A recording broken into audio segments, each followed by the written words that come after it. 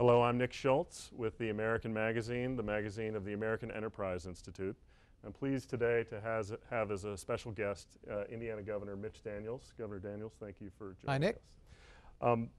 I know a lot of people would want to hear if you're going to run for president, but I'm not going to ask you about that. It's a good start. Instead, I want to talk to you about your governing philosophy, and we are a public policy institute, so I want to ask you about your approach to public policy.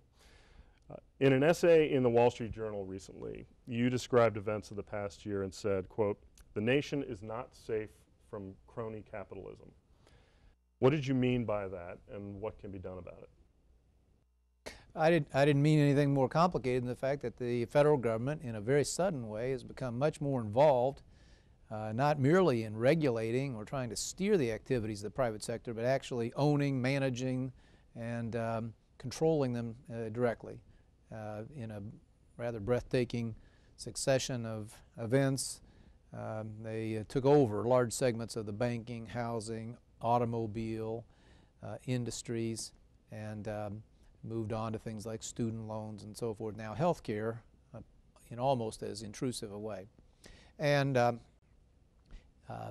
know, this is always to be deeply suspected, not just as a matter of economic progress and growth.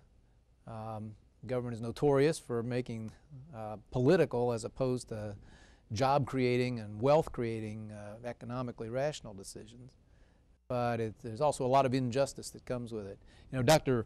Friedman taught us a long time ago that the time to worry about big business is when it gets in cahoots with big government. And we've seen that in the last year in a way that we really had not, I don't think, in American history. And you in Indiana have pushed back against this, right? Or at least the bondholders. In a tiny way.